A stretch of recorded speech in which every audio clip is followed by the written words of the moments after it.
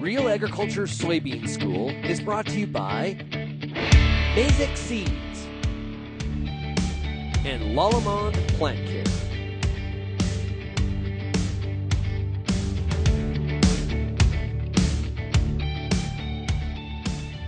Bernard Tobin on the Soybean School today down in Simcoe, Ontario, catching up with Henry Prinzen from Maizex Seeds. Sir, how you doing? I'm doing great, Bern. Yourself? I'm doing good. I'm going to get better because we're going to talk sulfur. A lot of conversations this winter about sulfur, the impact of getting the right rate of sulfur on soybeans.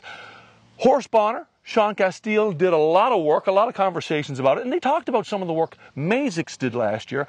27 bushels in a plot, just a stone's throw from here.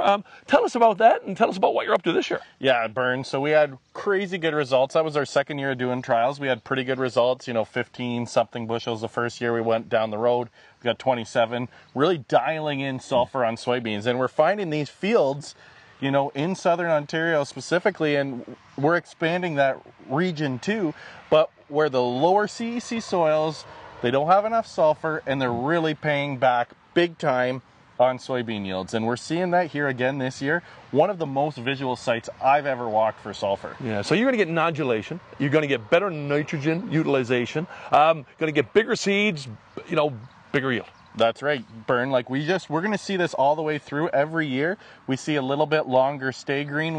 Maybe leaf drop is more uniform, not as long, but at the end of the day, harvest timing is about the same. But we got that little bit later stay green, just like we're looking for in corn, to maximize seed weight and maximize those yields. So let's take a walk around this plot. We're seeing lots of evidence of that sulfur impact again this year. Let's walk through it, Bern.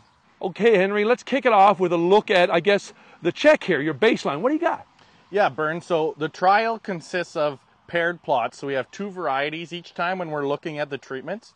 And we have a control, a none. We have fungicide alone. We have AMS alone. We have a gypsum product called SulfurPlus alone.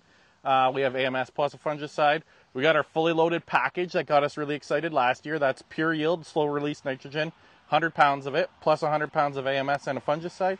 And this year, our last treatment is a 2x rate of AMS.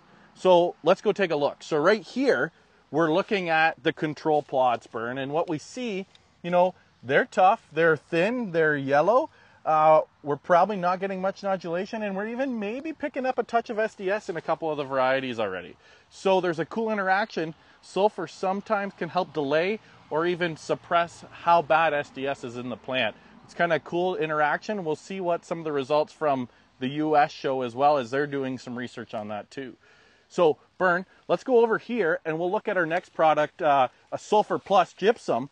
That's kind of interesting because we don't have any nitrogen in that product. We just have calcium sulfate. And what you're seeing here, it kind of backs the sulfur story.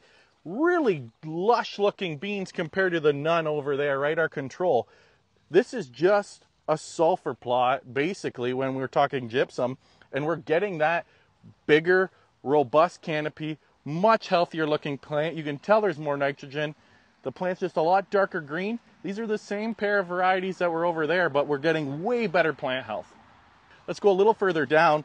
We're going to look at just AMS alone. AMS has kind of been our, our golden standard when we're talking about these plots, because last year we looked at AMS and we looked at another product called polysulfate. These were sulfur products without the nitrogen component, and they were yielded really well, but not quite as well as AMS. So our golden standard in Ontario is this treatment here. So again, you can see maybe even a little more robust canopy, little darker green, maybe that nitrogen synergy with that sulfur in AMS helping to get us a little further down the road of big yields on beans.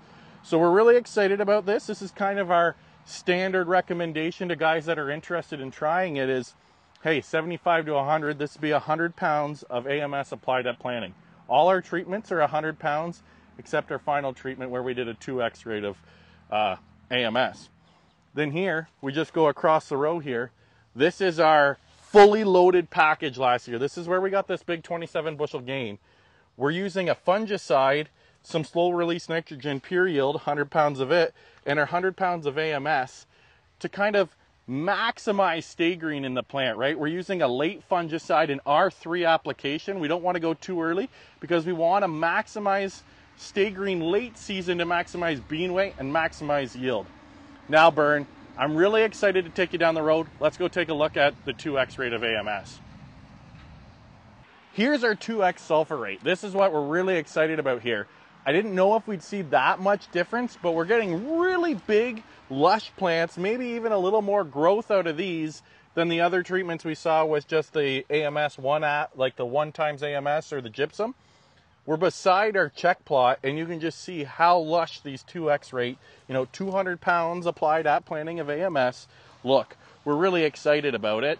We're really going to have to see the yields. I think there might be more here, Bird, than we thought. Maybe this is our real ticket and not the AMS plus PurYield. Maybe it's our 2x rate on some of this lighter ground. So some amazing plots, Henry. What about the takeaways here? I mean, let's go back through the season. We started with some cold conditions, planting early.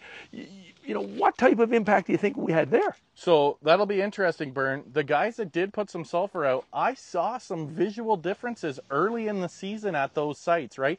Even in Oxford County, I had some small plots, and wow, the AMS was darker green, maybe a little more lush with that cold weather. We're not getting that mineralization we talk about. So when we couple early planting, cold conditions with big soybeans, there might be a play on more acres with this AMS.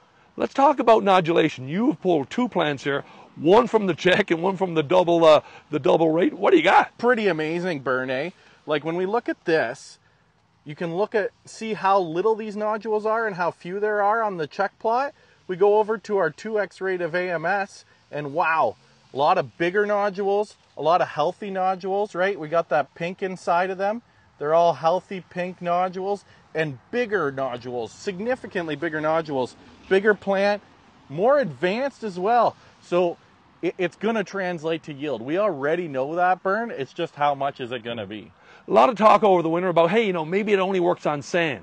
But hey, this isn't exactly blow sand here. This is a loam. Yeah, so that's what's surprising. Everyone thinks, oh, you're in Norfolk County on the tobacco sand. Well, we actually don't grow tobacco on this field because it's not light enough, right? We're on a sandy loam.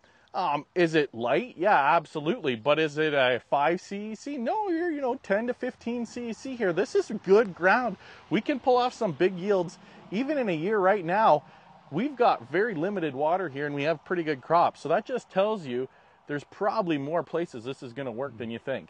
Great stuff, Henry. We're going to see and hear some results this winter. Oh yeah, we're really excited. We'll do our publication always, and I'm sure we'll talk about this in the winter meetings again.